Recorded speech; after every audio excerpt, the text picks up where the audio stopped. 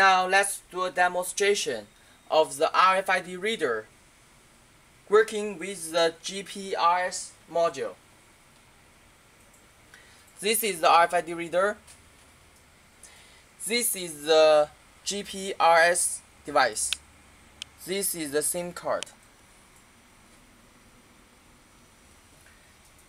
Now the GPRS device already been connected to the computer.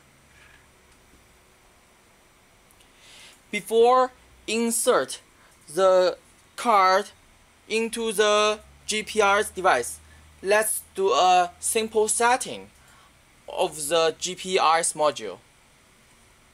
Please check the software. This is the RFID and the GPRS setting software. Now let's connect the GPRS module.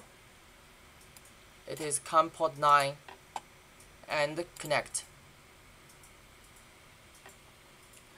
And here we can read the configuration of the GPRS and do setting and the factory reset and the reboot.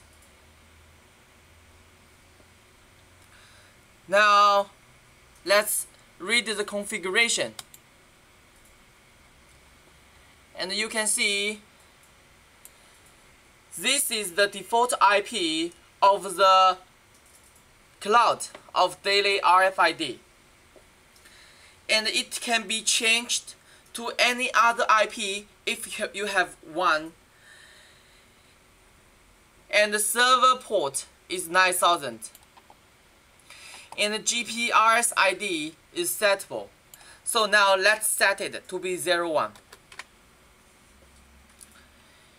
and the heartbeat time is 30 milliseconds.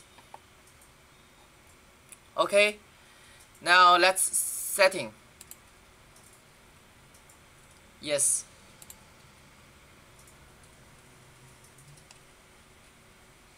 And reboot.